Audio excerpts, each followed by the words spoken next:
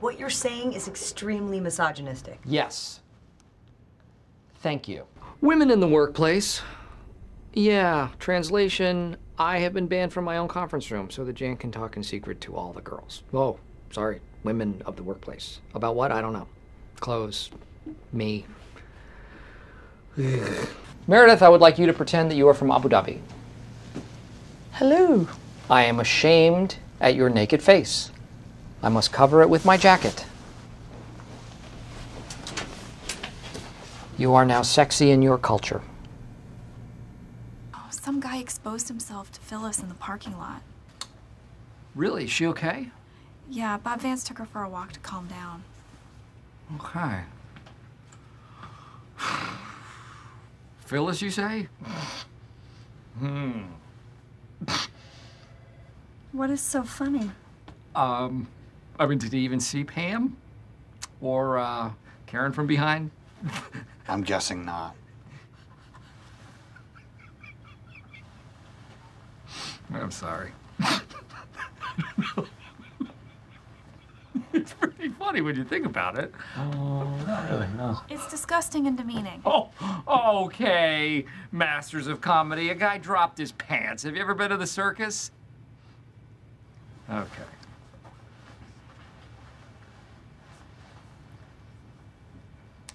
He's back! Okay.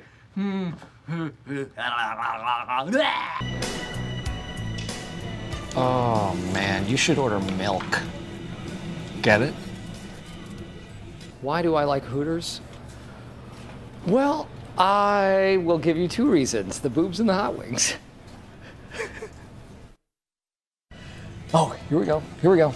Bogey at 3 o'clock. Hi. Hey, I'm Dana. Welcome to Hooters. We're not worthy. We're not worthy.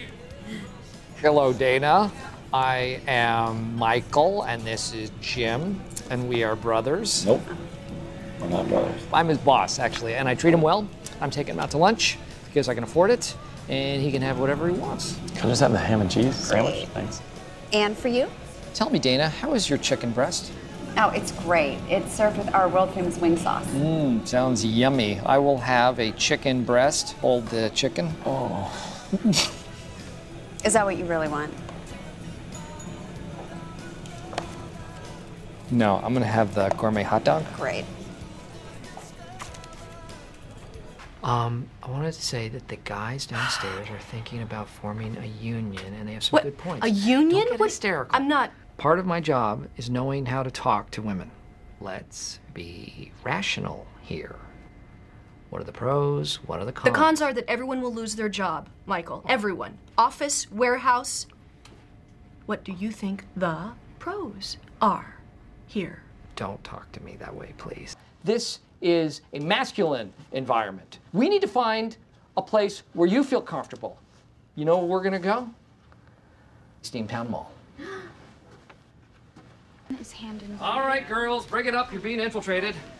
Cock in the hen house. Cock's in the hen house. Don't say cocks. Oh, what is your name, ma fair lass? Katie. Ah, Katie. Wow, look at you. You are, you're like the new and improved Pam. Pam 6.0. Oh, look. Oh, hey, no catfights, you two. I'm against violence in the workplace. So am I. And nobody cares what you think. Doesn't matter. You know what? I love Phyllis. You know what else? I think she is gorgeous. I think she is an incredibly, incredibly attractive person. Come here. Come here, Chris. Come on. Michael, come on. You don't have to worry. I'm not report I'm not worried. to HR. You know what? The only thing I am worried about is getting a boner. Good work today, everybody.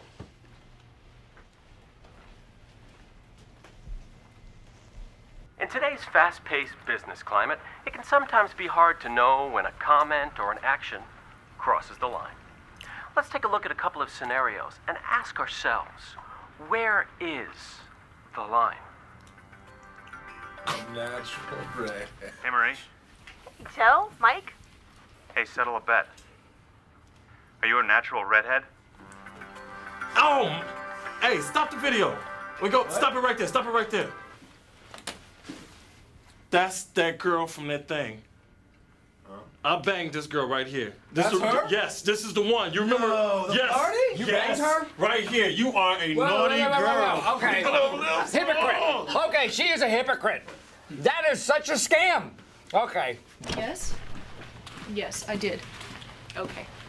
Well, we can talk about that later then. Okay. You are never going to believe this. The girl in the video we're watching, the corporate gave us, Daryl banged her. And he's about 90% sure. A penis, when seen in the right context, is the most wonderful sight for a woman. But in the wrong context, it is like a monster movie. Alien. Shut up.